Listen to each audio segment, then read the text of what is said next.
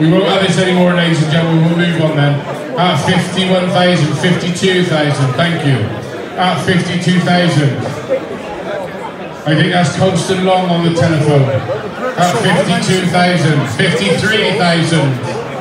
At 53,000. One of them will let us in the Sark Club. 53,000 in the bids with Rick at 53,000. At 53,000, 55,000. At 55,000, ladies and gentlemen. From Secretariat at £55,000. 56,000. 56,000 now at 56. The next lot I'm knocking down quickly. At 56,000 in the bids with Rick at £56,000, ladies and gentlemen.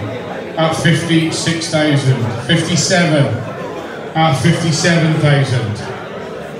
At £57,000, ladies and gentlemen, for the direct Charter Secretariat for Willem DeBruijn. 56. 56,000 with Celine at 56. At 56,000. 58. Thank you very much. At 58. 60. At £16,000, ladies and gentlemen.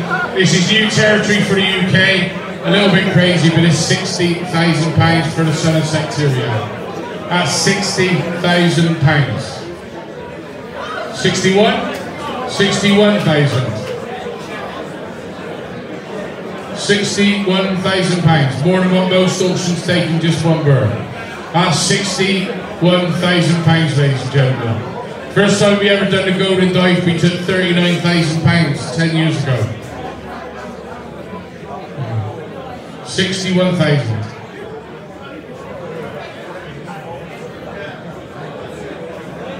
61,000. 62,000. £62,000, ladies and gentlemen.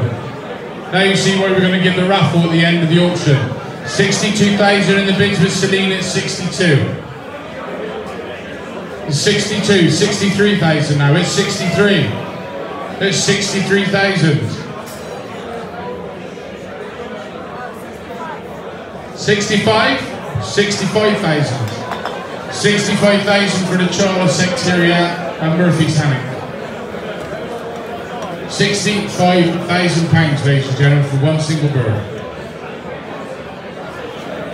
65,000.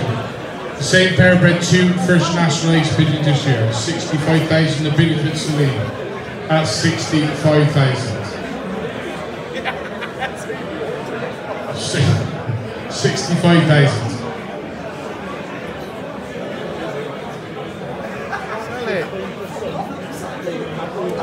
60. He's finished. Okay. £65,000, ladies and gentlemen. The bidder is the fine lady Celine's son. It's a new UK record. Direct Charter Secretariat. 65,000 once. 65,000 twice. So for £65,000.